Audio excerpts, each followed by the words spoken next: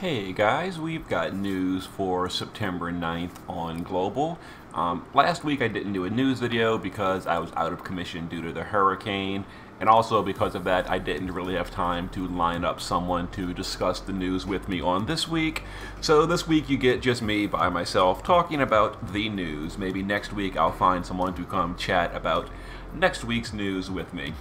But anyway, one of the things we're getting this week is the second part of the Player's Voice campaign that won the vote. It was 2 NeoVision selection tickets.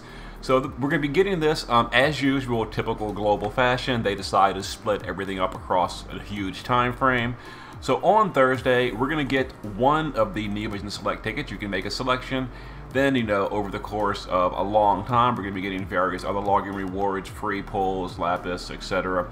And then on day 20, we're going to get another selection. So basically 3 weeks later, as well as a Transcension Pearl. So that's really nice. So one of these will be useful for the Clash of Wills this month. The other one, will come later. They're also doing an adamantine chest that also gives more Envy selection tickets. I think these are the same tickets, so if you want like a third copy, you can grab this bundle. This is probably going to be a cash-only bundle. We don't actually know for certain. I think it is, though. People say that you can tell if it's cash-only or not by the graphic of the chest. I never have memorized what chest is what, but this is probably going to be a cash-only bundle, and we don't know the price yet if it is. But if you want a third NeoVision Select, there you go. Now here is the list of units for the selection ticket you can make.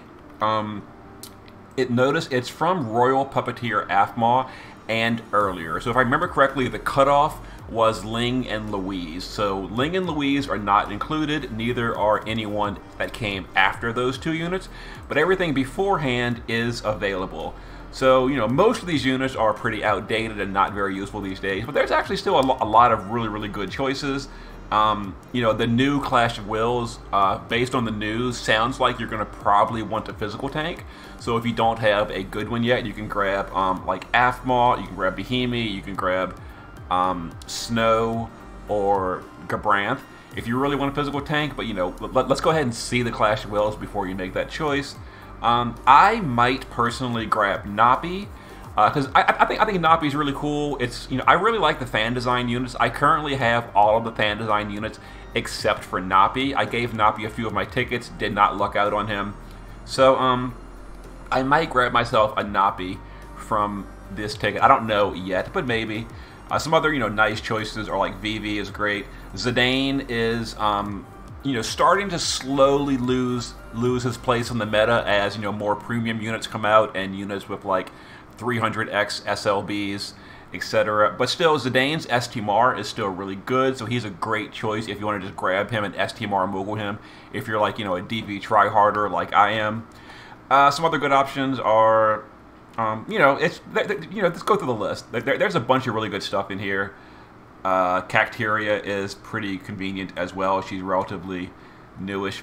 Anyway, so there is your list. You're going to be getting 2 of these, and then if you buy the bundle, you can get a third pick from this list. This is the exchange shop for the new banner. We're getting Kresnik and Bulwark. We're going to discuss them in a second. But if you pull on the step up, you're going to get exchange tickets. And this is the shop. And as usual, I say this every single week. I'm going to keep saying it. Always choose the fragments before anything else. So if you go, I think 10 steps will give you enough to buy all the fragments for both units, probably. If you go beyond that and have more left over, then these are the 2 STMRs available, the Spring Basket and the Staff of Ripples. These are both, totally fine STMRs. The Staff of Ripples, I would say, is probably slightly more useful than the shield, but then again, they're both about equal. There's really no clear winner here. Staff of Ripples is really high MP, decent spirit, and then the Spring Basket is a good shield. Neither one of these are like, mind-blowing or anything, so I wouldn't worry about it too much. But if you had to pick between these 2, it's pretty equal. I would probably choose the Staff of Ripples, but Spring Basket is really good as well, so either one. Now, I will point out this, and again, we're going to talk about this more in a moment, but the pity tickets for Kresnik and Bulwark are individual. So the summon tokens are shared. We can see this right here. Where is it? Let's see. Here it is. So the summon coins, as you can see here, are shared. No matter which banner you pull on, you're going to get the same summon coins, which are used for the shop up here. But the pity tickets are individual. So if you're pulling on the Kresnik banner, you are only getting pity tickets for Kresnik. So unlike Ling and Louise, where it was a shared banner, and for example, if you like pulled for Ling and Louise, along the way you got to the pity and you pulled like I did one copy of Louise, then you can pity the one that you didn't get. This is not the case here. These are individual banners. So if you pull for Kresnik and you get him on the very last pull towards the pity, and you have an extra pity that you don't quote unquote really need anymore, you cannot use that on Bulwark. You have to then go to Bulwark's banner and chase him as well. So just keep that in mind. Yeah. So the pity tickets are individual between Bulwark and Kresnik. They are not shared. And here is the banner. We do not have any rainbow units in this banner, no New Visions Awakenings, just 2 brand new global original fan units. Kresnik the healer and Bulwark the support unit. These are the final fan design units from the contest. We've been doing it for the past like 4 or 5 months. These are the last 2. They're putting them together. So we have no real information about these units. They're global originals. We don't have any JP foresight. So all we can really determine is from their previews. Let's go ahead and look at it. So real quick, here is the step-up banners, just if you're doing these. Now, even though they're not sharing a pity ticket, which is a little unfortunate, I'd actually rather them be on the same step-up so you could share the pity. But that's not the case. But these are, overall, pretty nice step-ups. It costs $42,000 for the guaranteed pity. You would have to go through the entire step-up twice to get 10 pity tickets, and that would give you the guaranteed pity. So for each step, you get little perks. You get the after party tickets as well, which gives various stuff like red pearls or 1/10 tickets and stuff. You get a guaranteed rainbow each step, 3 guaranteed rainbows on step 3, and it's rainbow or Neo Vision, but it's almost always going to be a rainbow. Step 4, guaranteed rainbow. But step 5, you get a guaranteed random Neo Vision. Not on banner, it's random. But some other nice perks they're adding is that on step 3, you get a 1/10 ticket. This is the real nice one. On step 4, you get 25 of the shards. So if you're going all the way to pity, which means you've done 2 laps, you're going to get 50 extra shards as well as 50 more shards from the exchange shop from the summon tokens. So if you go to pity, you're going to have 100 shards, extra. That's as well as the 30 from the logins. You're going to have 130 shards if you go all the way to pity, which is pretty nice. That's a real nice change from what we've been having. And then on step 5, you get 25 STMR tickets and a guaranteed Neo. Random is almost always going to be off banner, but it could be on banner. And then Bulwark, the exact same thing. The only difference here is that the pity tickets are individual per unit. And there we go. So here is the previews. Kresnik is the healer. Base form, it's in the the classic plague doctor outfit, and then shift form, he takes off his mask. He is a trance version shift, which is a 3-turn duration and then a 5-turn cooldown, so he can't stay in the shifts permanently. Based on the preview, they're both healers and they're both buffers. So actually neither one is a DPS. So it's probably kind of like Lotus Mage Fina, whereas for the most part you're going to stay in the base form and then you can turn into the shift form and get these big cooldowns. Although his is 3-turn duration, whereas Fina's is only 1-turn duration. So we don't really have the data mine. I really look forward to seeing the kit. I mentioned it a few times. This is not the fault of the unit designer. I think it says who was the designer. I forget his name. Forgive me for forgetting the name. I'm pretty sure it shows the name of the guy that won the contest. It doesn't show it, or if it is, I'm just blind and not seeing it. But the person that designed this unit, it is not their fault that healers are just not really relevant these days in Brave XP. It's just a fact of life. They're just not. The only way that you could probably make a healer relevant is, well, A, new content that requires a healer, which would be the best option, but also doing things like making the unit a really, really powerful support or DPS or buffer or something, and then tossing some heals on there just to quote-unquote label it a healer. So I would assume Kresnik is probably going to have a really good support kit to where you can more accurately label Kresnik as support with some healing instead of a pure healer, but we don't know. That is total speculation. We're going to see on Thursday. We'll go over the vision card in a moment. So the STMR is just a really nice spirit hat. Not really much to say about it. It's a very nice item, but it's not really anything unique. And then the chest piece is just a resistance chest piece, kind of like the rainbow robe with a little bit more MP and HP. And I forgot to bring up the news for the upgraded. Like most fan design units, these TMRs have a upgrade. You can add a little bit of more stats. So I think the upgrade on the Plague Doctor's garb gives it mana regen, I think, from memory. Anyway, here's some previews of the skills. I'm not really going to go over the skills too much because we don't really know the kit. I'll probably talk more about Kresnik at some point next week when I either pull or don't pull on the unit. I will make that decision after seeing the kit. And then Bulwark is the other unit. This one is the support category. This one is the dedicated support. So base form is support plus debuffer, and shift form, I believe this icon means magical DPS. So, you know, we'll see how they do. This one has a unlimited brave shift. You can swap between them freely. This is my personal favorite. It gives you total flexibility. Swap every turn as desired. So that's really, really good. And then the STMR is it looks like a one-handed harp that gives double hand spirit and some LB fill. And then the TMR is a materia with some stats on it, and that materia can also be upgraded by the special quest. And here's the previews.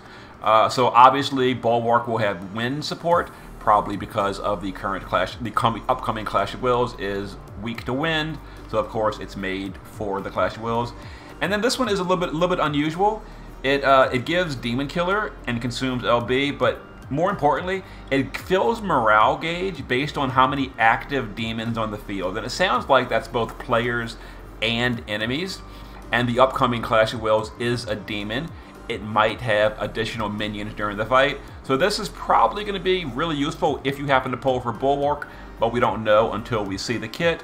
So I am really looking forward to the data mine on Thursday to see which of these units, or what these units do, and if they're worth pulling for or not. And if they are, I will try for them. If they're not, I will just hope for lucky off banners someday. We'll see that on Thursday. Here's the vision cards. Kresnik's vision card is just double hand spirit with high spirit. So this is probably going to be this is the highest spirit vision card in the current game. So, you know, really good for magical tanks, really good for things like Aerith. If you're going for her holy build, this is probably going to be really good for her, etc. And then Bulwarks. Bulwarks is a little bit less impressive because it requires an instrument, which is not super common. Most units don't use instruments, but those that do use them, this will probably be a nice bulky card. Gives defense and spirit and double hand spirit. So pretty nice. And here is one of the new bundle cards. So I mentioned this on the Newsday podcast that I also sometimes go on and talk about the news. But we talked about it, and I mentioned that I thought this is the one that gets upgraded in JP to give automatic LB fill at the start of the turn. That is not the case. I was mistaken. This is the one that gets for 7-star units only. If you've seen my previous videos from the JP server, you know that in the future you can add vision cards to 7-star units. This one, when equipped to a 7-star unit in the Japanese server, Global may or may not copy this feature, but if they do, when this card is equipped to a 7-star unit, it gives 500, in addition to all the stuff you already see, it also gives 500 flat attack and plus 50 times modifier to every single physical skill on the unit's toolkit. So that's what this one does. The one that gives LB fill at the start of the turn is this vision card. It's the Riser card. So this is the one that This is the vision card that only on 7-star units will give you a full LB at the start of the turn. During the Newsday podcast, I mistakenly mixed up the vision cards. So this is the one you're looking at now that gives start of the turn full LB bar, kind of like the like Saul and Noctis and all that. But this one gives 50x modifier to all skills and 500 flat attack. So if you want to buy this from the bundle, it might be worth it. It's only 1,500 lapis to buy this, guaranteed. Other than the other way is to just randomly off-banner it at some point while pulling Neovisions. So it's up to you if it's worth it or not, and that'll be out on Thursday. So the last thing and the most important thing is Clash of Wills. This is going to be the final Clash of Wills for this season.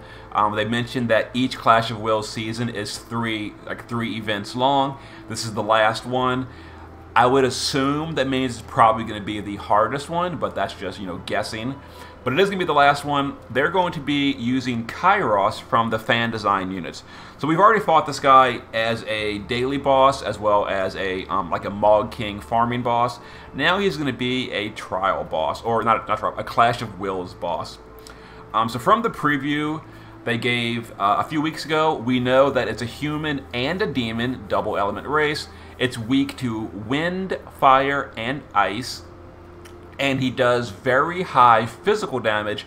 And the news gave us a hint that you're not going to be able to ignore the physical damage, meaning he's probably going to have accuracy and ignore your evasion. So you probably need a good physical tank, a lot of defense on your party. That's the assumption. We don't really know until Thursday, and as usual, when it comes out on Thursday, I'll be doing the boss, figuring it out, posting videos, and we'll all figure out this boss together. But here is the quick summary. Uses lots of physical attacks. He absorbs wind when he's high health, and then he swaps to absorbing fire when he's low health.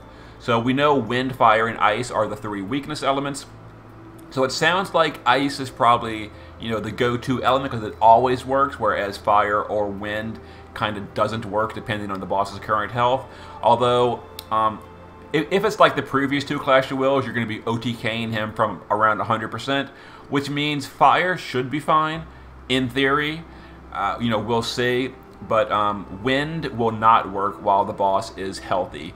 So if you're going for a wind team, maybe you've got Sky, when you want to go all in for wind damage, you're going to have to work the boss lower in health to activate his weakness to wind instead. Blind works on this boss, and they've said that blind will help you survive, so make sure you bring someone that can blind, which means things like Summer Whip, or just a way to apply blind, either from the green magic, from an Esper, or from just skills that apply it, like Cacteria's needle skills and stuff like that. And he uses Berserk on your party. So it's saying on your party. It sounds like AoE Berserk, which is terrifying if it berserks your entire party. We don't know. It could mean like just single target on your party. We don't know. But he only does it when his health is low. So again, it sounds like you really want to OTK him from high health. But we will figure that out when it comes on Thursday. So the bonus morale for this one is blinding the enemy. So if you remember the previous 2 Clash of Wills, the first one for Morgana, you got extra morale for buffing your elemental resistance in your party, and then last month for the Asta Clash of Wills, you got bonus morale for buffing status immunity. This one you get bonus morale for buffing or blinding the enemy, which means you will not get bonus morale for buffing resist or status immunity. So, last month Jade Moon Pendant was a big deal, and everyone that didn't have Jade Moon Pendant was like raging about why they didn't have it. It sounds like this month that will not be a problem, but we'll see soon. Last month, one of these special morale skills was to AoE Cure Zombie. This time, it's going to be to boost defense, because again, this boss is a heavy-hitting physical boss, so defense is good. I would assume this is like a really, really big defense buff, maybe even as high as like 500% or something. We don't know, I'm just guessing, but probably. We'll see, I suppose. And a new challenge option. So These are new options. We don't know if they're changing the existing ones to this one, or if it's going to be completely new on top. There's some speculation about, is this going to influence the max EX levels needed to perfect score. Last month, well, the first month you needed EX 18 to get a perfect score. Last month they adjusted it in the player's favor, meaning you only needed EX 16 to get a perfect score. So they're changing it again. The news is a little bit unclear if you're going to still be able to perfect score with EX 16 or not. I'm really hoping that EX 16 is still the highest needed for perfect score, but we'll see that in more detail on Thursday. That's mostly it for the new stuff. This is all just old news, Clash of Wills. So for those of you that have scored really highly in the past 2 Clash of Wills, we're now going to be able to buy the Magister's Esoterica crown, which is going to be available on Thursday. And for those of you that scored really, really high, like, rank 100 and above for both Clash of Wills, you can even go all the way to the Ruler's crown for the really expensive one on Thursday.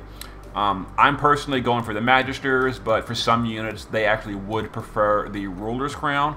It just depends on the unit, but, make your own decision. But I would definitely choose one of those 2. Don't choose I mean, you can if you want to, but I would recommend not choosing the other 3 because they're not nearly as good, in my opinion.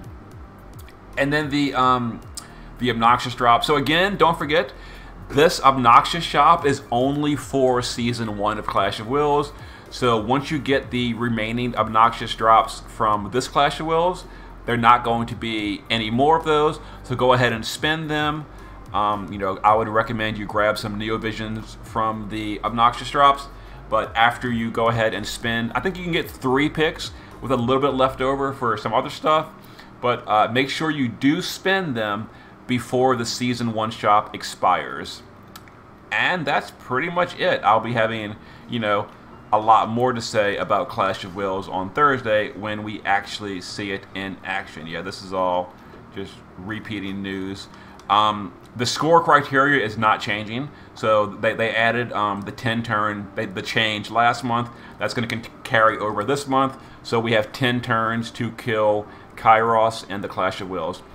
So the only other thing to mention is the lack of news. We are not getting the Shard Dungeon yet again this week.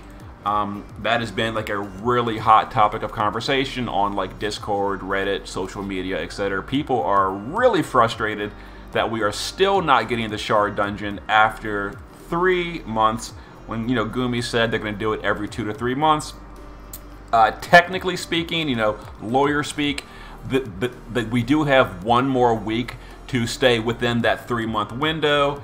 But, it would have been so nice for Gumi to, like, do it more often, but I guess they are stretching that to the absolute limit of 3 months between Shard Dungeons, assuming we get it next week, which is not even confirmed. If we don't get it next week, then it's been beyond 3 months. But if we get it next week, Gumi just pushed the envelope to the absolute maximum and made us wait the entire full 3 months for a Shard Dungeon, which really sucks because, I don't want to get into the whole JP versus Global comparison about Shard availability, but, it really sucks that Global is making it so hard to get Neovision Shards. But anyway, yeah, no Shard Dungeon again this week. So, I will see you guys for more about this on Thursday, where I either pull for the new units or don't. It depends on their kit, but especially Kairos. I am really looking forward to Clash of Wills. I love Clash of Wills. I love it, love it, love it. So I'm super hyped to fight this boss on Thursday. See you guys then.